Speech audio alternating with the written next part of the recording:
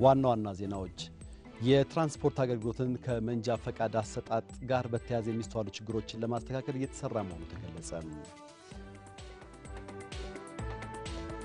ወደ ምዕራብ አፍሪካ የሚደረጉ ጉዞዎች ላይ ክልከላ መደረጉ ተገቢ እንዳልሆነ የፈረንሳይ ፕሬዝዳንት አስታወቁ።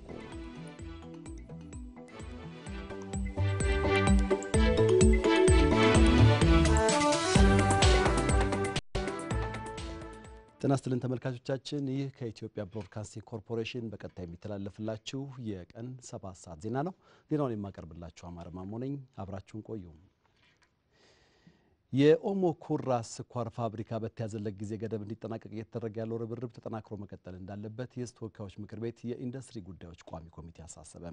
ቋሚ ኮሚቴው የስኳር ፋብሪካውን የስራ እንቅስቃሴ ተዘዋውሮ ተመልክቷል።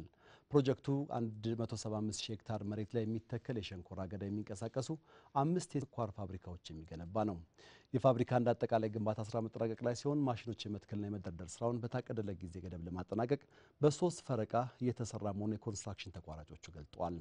ቋሚ ኮሚቴው የፋብሪካውን ተከላ በተያዘለት ጊዜ ገደብ ለማጠናቀቅ የሚደረገው ርብርብ ተጠናክሮ መቀጠል እንዳለበትና የሰራተኞች የመኖሪያ ቤት ግንባታን በተመለከተም በፍጥነት ማጠናቀቅ ላይ ትኩረት እንዲሰጥ አሳስበዋል። ዘገባውን ያደረሰን የሕዝብ ተወካዮች ምክር ቤት የኢንፎርሜሽን ኮሚኒኬሽን ዳይሬክቶሬት ነው። አምስተኛው ሀገር አቀፍ ምርጫ ሰላማዊና ዲሞክራሲያዊ እንዲጠናቀቅ አስፈላጊ ቅድመ ዝግጅት የተደረገ መሆኑን የብሔራዊ ምርጫ ቦርድ አስታወቀ። ቦርዱ በኦሮሚያ ክልል 7 ዞኖች ለተውጣጡ 148 የምርጫ አስፈጻሚዎች በነቀምቴ ስልጠና እየሰጠ ነው። ለዚያ ዘገባ የትምወርቅ ዘለቀ። የብሔራዊ ምርጫ ቦርድ ሰብሳቢ ፕሮፌሰር መርጋ በቃና በነቀምት ለምርጫ አስፈጻሚዎች የተሰጠ ያለውን ስልጠና ሲከፍቱ እንዳሉት በግንቦት ወር በሀገር አቀፍ ደረጃ የሚካሄደው ምርጫ ሰላማዊና ዲሞክራሲያዊ እንዲጠናቀቅ የምርጫ አስፈጻሚዎች ሚና የላቀ ነው። በሁሉም የምርጫ ክልሎች ለምርጫ አስፈጻሚዎች የቅድመ ዝግጅት ስልጠና እየተሰጠ እንደሆነም ተናግሯል። ቦርዱ ለምርጫ አስፈጻሚዎች ስልጠናዎችን ከመስጠት ባሻገር የግብዓት የቁሳቁስና የትምህርት ስርጭቶችን ባስቀመጠው መርሃ ግብር መሰረት እያከናወነ እንደሆነም አስረድቷል። ምርጫ አስፈጻሚዎች ህጎችን በደንብ ማወቅና ማክበር ማስከበር ይጠበቅባቸዋል።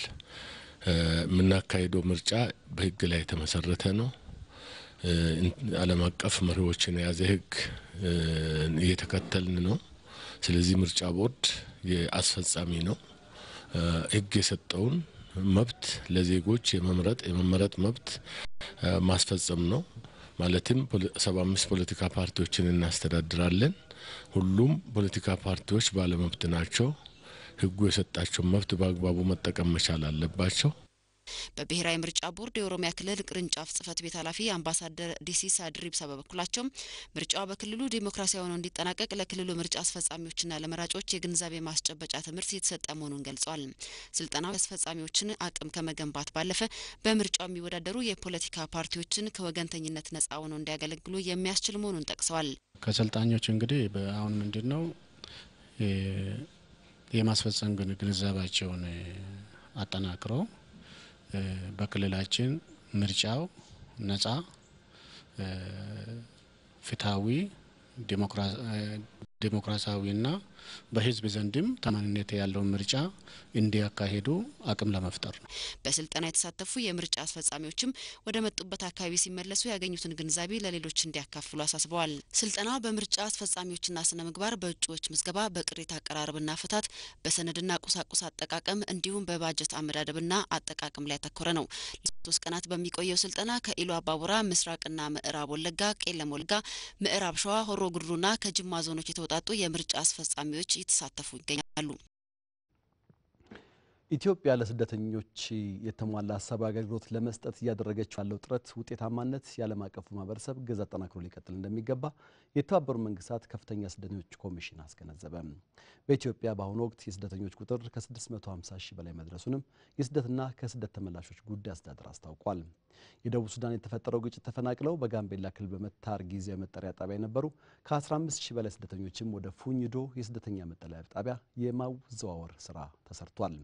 በኮሚሽኑ የኢትዮጵያ ተጠሪ ቫለንቲን ታፕሶባ ወደ ቋሚ ስደተኞች መጠለያ ጣቢያ የተዘዋወሩ ያሉትን ስደተኞች በጎበኙበት ወቅት እንደገለጹት ኢትዮጵያ በአሁኑ ወቅት ከደቡብ ሱዳን፣ ከኤርትራ፣ ከሶማሊያና ሌሎች የጎረቤት ሀገራት በርካታ ስደተኞችን ተቀብላ አስፈላጊውን ጥበቃና የተሟላ ሰብአዊ ድጋፍ አገልግሎት መስጠት የተቻላትን ሁሉ እያደረገች መሆኑን ተናግረዋል።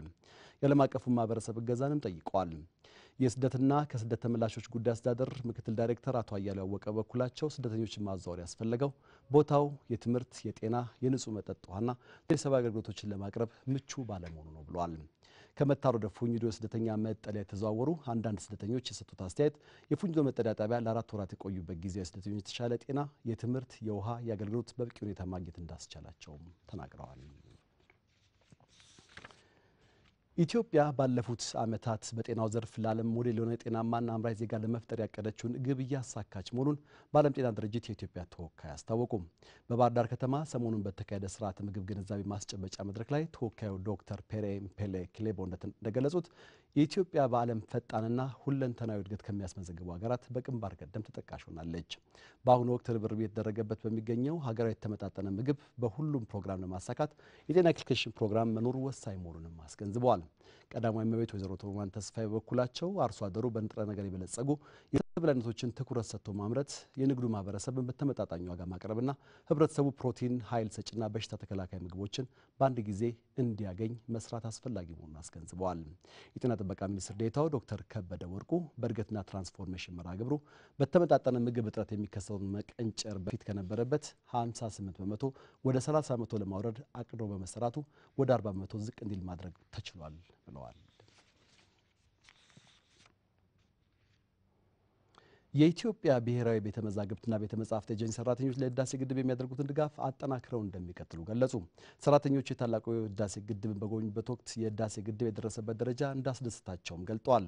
የብሔራዊ ቤተ መዛግብትና ቤተ መጻሕፍቶች ኤጀንሲ ከመጻሕፍቶች ከርደር በሚል የመጽሐፍት መደርደሪያ እንዲሁም ስለ አባይ የተለያዩ ዘመናት የተጻፉ የመዛግብት ጽሑፍ ርክክብም አካሂዷል። በጉብኝቱ በነቀምትና በአሶሳ ከተሞች ለሚገኙ የህዝብ አብያተ መጻሕፍትም ልዩ ልዩ መጻሕፍትን እርዳታ አድርጓል። የኤጀንሲ ዋና ዳይሬክተር አቶ አብርሃም ጨዋለ ለህዳሴ ግድብ የሚደረገው ድጋፍ ይቀጥላል ብለዋል። መረጃውን ያደረሰን ኤጀንሲው ነው።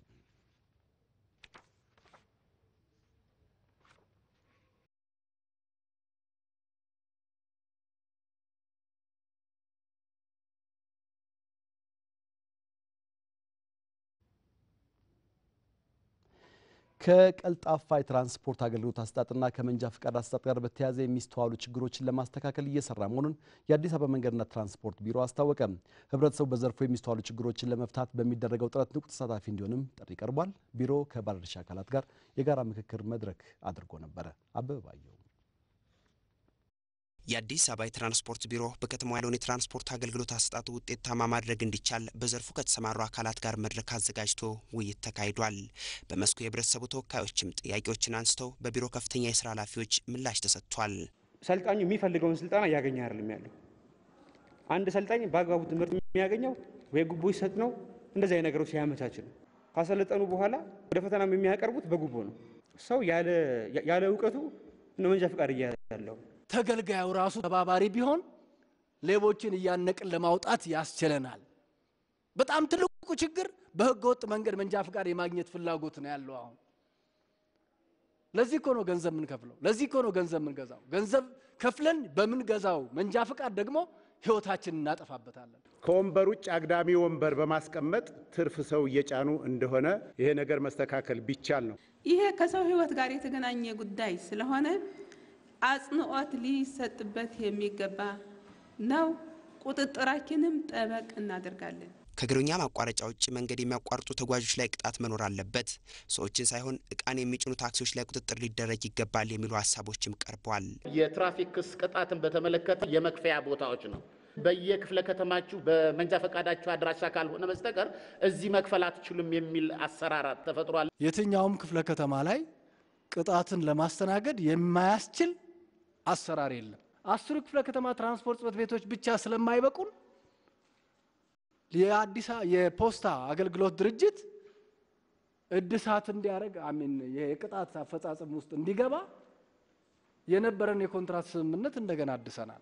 የግል ተቋማቶች በራሳቸው ተቋም አሰልጥነው ወደ ገበያውን የሚያቀርቡበት አግባብ አለ። እዛ ላይ ግን ምናልባት ያለው የዋጋ ተመን በምን አግባብ ነው የግል እንትኖች ተማሪዎችን ወይ ምዝገባ ሲመዘገቡ የዋጋው እንትን የመንግስት ተመን አለው ወይ? መንግስት ታሪፍ ማስቀመጥ አለብኝ በሚል እምነት ታሪፍ አዘጋጅቶ በረቂቅ ደረጃ ውይይት ተደርጎበት ከባለድርሻ አካላትም ጋር ከሚመለከታቸው ጋር ውይይት ተደርጎበት የተስተካከለ ነገር ለፌዴራል ትራንስፖርት ባለስልጣን ተመልሶ ሄዷል። በመድረኩ ተሳታፊዎች በከተማዋ ስላለው የትራንስፖርት አቅርቦት ችግር ጥያቄዎች ተነስተው ውይይት ተካሂዶበታል። በዘርፉ ያለውን ብልሹ አሰራር ለማስወገድና የተሳለጠ አገልግሎትን ለማሳካት በተዘጋጀው የዜጎች ስምምነት ሰነድ ላይም ምክክር ተደርጓል። የብሔር ብሔረሰቦችና ሕዝቦች በዓልን አስመልክተው የሚቀርቡ ጽሁፎች ዜጎች ብዙሃነታቸውን በአግባቡ አስተናግደው የሚኖሩበትን ስርዓት ለማስረጽ ከፍተኛ አስተዋጽኦ እያበረከቱ መሆኑን በዘርፉ ጥናት ያደረጉ ባለሙያዎች ገልጸው ጽሁፎቹን ለሁሉም የህብረተሰብ ክፍል ተደራሽ ማድረግ ላይ ሰፊ ስራ መሰራት እንዳለበትም ጠቁመዋል። የልቤ ማዘንጊያ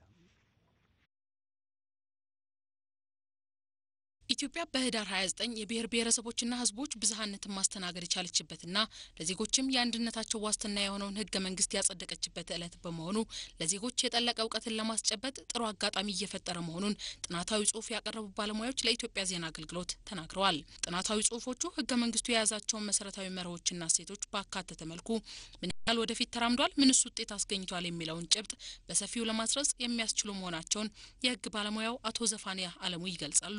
ፋይዳው የህገ መንግስቱን መስረጽና የእያንዳንዱ ዜጋ የዕለት ተዕለት የኑሮ ዋስትና መሆኑን የዕለት ተዕለት የቀን ተቀን የስራው መመሪያ መሆኑን ከላይ ከትልቁ ባለስልጣን እስከ ተራው ዜጋ ድረስ የህገ መንግስት ዋስትናዬ ነው ብሎ አምኖ የሚንቀሳቀስበትን መድረክ ለማመቻቸት የሚውሉ ወረቀቶች ናቸው የሚሆኑት። ሁሉም ነገር ከዚህ ህገ መንግስት እንደሚመነጭ ዛሬ የኢትዮጵያ ህዝቦች በህዳሴ መድረክ ላይ ናቸው። የዚህ ህዳሴ መድረክ ምንጩ ህገ መንግስቱ ነው። የጽሁፎቹ መቅረብ ብቻ በቂ እንዳልሆነና ጽሁፎቹ ለእያንዳንዱ ዜጋ መድረስ መቻል እንዳለባቸው ተቀባይነታቸው እየታየም ለትምህርት ማጣቀሻነት እንዲውሉ ማድረግ እንደሚገባ የህግ ባለሙያው ተናግረዋል። የብሔር ብሔረሰቦች የሲምፖዚየም ኮሚቴ አስተባባሪ ዶክተር ኃይለ ሚካኤል አበራ ጥናታዊ ጽሁፎች በመጽሔት መልክ ታትመው ለከፍተኛ ትምህርት ተቋማት፣ ለህዝብ ቤተ መጻሕፍት፣ ለመንግስት መስሪያ ቤቶችና ለህዝብ አደረጃጀቶች እንዲደርሱ ይደረጋል ብለዋል። በፌደራል ደረጃም በክልል ደረጃም በትምህርት ቤቶች፣ በዩኒቨርሲቲዎች፣ በፋይናንስ ተቋሞች ይሄ ቀን ስለሚከበር ህገ መንግስቱ ላይ የሚያተኩረው ጽሁፍን ሁሉ ለሁሉም እንዲዳረስ ተደርጓል። የራሳቸውን ጨምረው በዚህ ቀን ህገ መንግስቱን ማክበርና የማስከበር እንደዚሁም ራሳቸው የደረሱበት ደረጃና የሚቀራቸውን ጥረት በሚያሳይ መልኩ የሚወያዩበት ይሆናል። ላለፉት 8 ዓመታት በተከበሩት የብሔር ብሔረሰቦች በዓላት የቀረቡ ጽሁፎች በህገ መንግስቱ ዙሪያ የሚያጠነጥኑና ህገ መንግስቱን መሰረት አድርገው የተሰሩ የልማት ስራዎችና ለውጦችን፣ የክልሎችን ተጠቃሚነትና ተሳታፊነት የሚያሳዩ መሆናቸውን ኮሚቴው ገልጿል።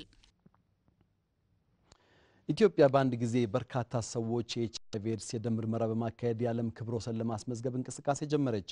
ምርመራው በአገር አቀፍ ደረጃ በጋምቤላ ክልል ከነገ በስቲያ በሚከበረው የዓለም ኤድስ ቀን ላይ ይካሄዳል። በዕለቱ ከማለዳ አንስቶ ለ8 ሰዓታት በሚካሄድ የደም ምርመራ 2000 ሰዎችን በማስተናገድ የኢትዮጵያን ስም በዓለም ድንቃ ድንቅ መዝገብ ለማስፈር ነው እንቅስቃሴ የተጀመረው። በርካቶች ራሳቸውን ለማወቅ የሚያደርጉትን ምርመራ በበጎ ፈቃደኝነት ላይ የተመሰረተ የደም ምርመራ ስርጭቱን ለመግታት የሚካሄደው ስራም አንዱ አካል ነው። የደም ምርመራው ለሳምንት የሚቆይ ቢሆንም የመጀመሪያው ቀን የሚካሄደው በርካታ ሰዎች እንደሚያሳትፍና ዓላማውን በክልሉ ያለውን የቫይረሱን ስርጭት መከላከል መሆኑን የፌዴራል ኤችአይቪ ኤድስ መከላከልና መቆጣጠሪያ ጽሕፈት ቤት ዋና ዳይሬክተር አቶ ብርሃኑ ፈይሳ ተናግረዋል። ከ2 ዓመት በፊት አርጀንቲና በአንድ ቀን 1380 ሰዎችን በማስመርመር ክብረ ወሰን መያዟ ይታወቃል። ዘገባው የኢዜአ ነው።